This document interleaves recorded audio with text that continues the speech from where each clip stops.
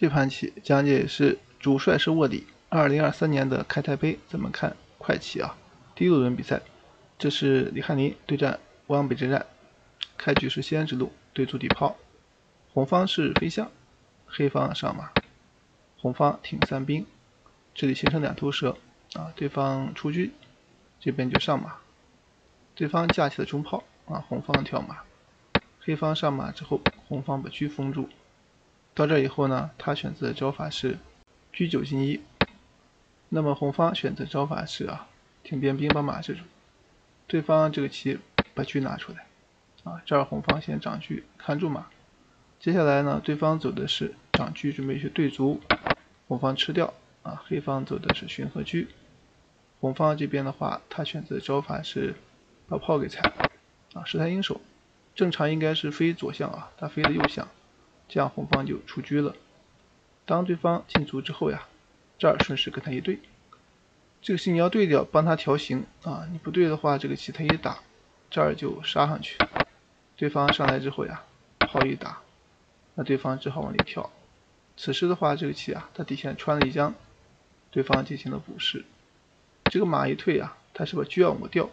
所以黑方赶快守着要到。到这儿红方上马顺势交换，黑方也是接受了。换掉以后呢，这个棋他选择的是上马，那红方就打掉，准备随时呢利用对方。那么黑方他是炮2平3挡住不让，红方呢先谋兵黑方也就踩进来。此时红方把车调过来，黑方赶快回去防这儿红方是送了个兵强行要打开局面。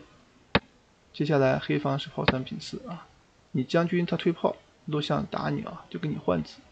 红方冲兵，意思是推炮穿一下，黑方在这儿就踩车，红方果断一将当对方准备落象去打的时候，红方简单交换因为这个时候虽然底线攻势没了，但是这个兵保住了。那么黑方他回马也是非常及时跳将，红方得先补一个不能直接打，否则的话这个棋你还得补士现在他车3推1抓你就不舒服了。这儿红方想赢就要避免换子才行。然后呢，这个棋他看住到这儿还得平，他主要是保持对中路牵制黑方正常的话，这个棋要么就进卒，要么就补士，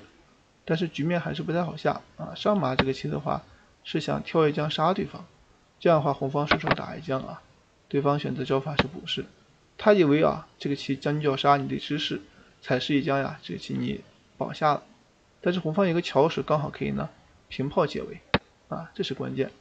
那这样的话，对方肯定挡住不给他回，这边一支士那你得将，不然他一补士没棋了。接下来他上来之后到这儿你要吃他这个兵，现在不能甩炮，否则一吃跟住你了，他得平一补。那么黑方一将红方顺势出来了，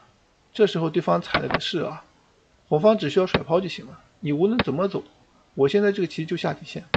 下一步抽着车看你怎么走吧。所以这个棋对方一旦一出老将就杀一将把车抽了，那这棋你将来抽将之后哪怕平开往回退，这兵到位也围死了，所以这个棋应该说大局定那关键时候红方没走出这步棋来，他是为了求稳就想简单退回把这个马控住，这个棋就节外生枝。结果呢黑方平过来有一个将军抽炮的棋，所以话到这儿那红方就进，黑方他退了一步吃炮，红方到这儿的话他退回应该说这步棋他应该走车4平6比较好。那这样走下去的话就要赢棋了，因为打着马你不能吃兵对方你想回马回不去他这儿的话就决定点进来想回，这里红方有个巧手是把它打掉，如果不打的话退回还是有顾忌，这一打之后刚好是车3兵那这个棋应该是赢定了。红方冲了个兵这儿的话黑方退守河口，红方一掉车之后下一步一飞象认为赢定了，黑方这边就落士麻痹对方红方还飞个象浑然不觉，黑方补个士看着好像没棋走他这里走士象在顽抗。那红方这个棋他选择的招法是飞一个象，到这儿的话这个棋他是为了退车做准备黑方这时候平车过来，红方只需要这个帅一退，下一步退车看着兵一往过冲再平过来看这个兵过冲，3兵过河赢定了。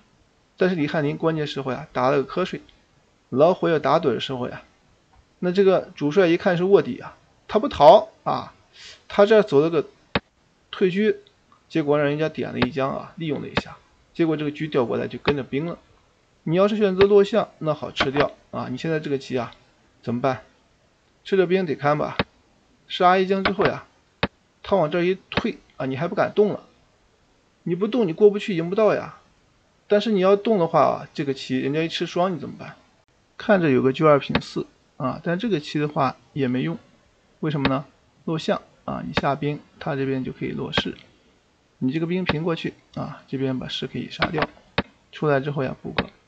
那么这儿的话你冲啊，他现在肯定不能给你对车啊，对完车的话那肯定要输3个兵。他不对车让你平进去啊，你看着破双士赢，但是问题你破不到双士啊。这儿的话这个棋啊，他就支个士啊，你下去顶多吃个象，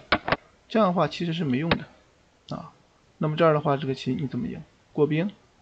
这儿的话他就给你吃了。将军的话可以补士啊，再将出去了，你将来还得逃这个兵，这兵过不去啊。包括这个棋，你说刚才啊，这儿下去之后，你就拍一将把将上来，然后再过啊，道理也是一样。那么将军啊，他这边就可以出去，你哪怕过来想破他的士啊，他这边平车看住象就行了。到这儿你即便进老将啊，你这边也没棋，他这边可以一将一退就行了啊。你这边你要甩车，人家一将进老将，反而把兵丢了。所以你现在车不敢离开中路啊，兵又过不去，那就是和棋。所以话这个时候呀，我们看到。如果落象，那可能就要和棋了。这儿的话，这个棋红方是冲兵啊，就放弃这个兵了，保证有2个象，将来想助攻啊。但这个棋的话，你现在兵不能平才对，这儿的话只能点进去啊，将来是往过甩，但他跟着兵不让你甩，那红方将来这些啊，就只能往下冲了。他一将一退啊，最终这个棋啊，红方得下兵才行。然后你兵下去，他准备呢车调过来跟着你啊，这样的话这个棋啊，你兵现在走不到视角就没棋啊，他这步对车啊非常关键啊，守住了6路线很及时。那这样的话这个棋啊，你挡住他你也过不去啊，你不挡他的话你这个兵也进不去，所以这个棋确实是尴尬啊。他这始终可以牵住你，关键没棋走呀。这里呀，黑方走车，那红方准备往过调啊，黑方就牵住他，红方决定啊最后一搏啊，然后呢把这个兵拱到底线去了。这样的话准备卡住象眼啊，看能不能杀进去。到这儿的话，对方车就是不离开6路线啊。那么将来这个棋啊，那你顶多就是换个士啊，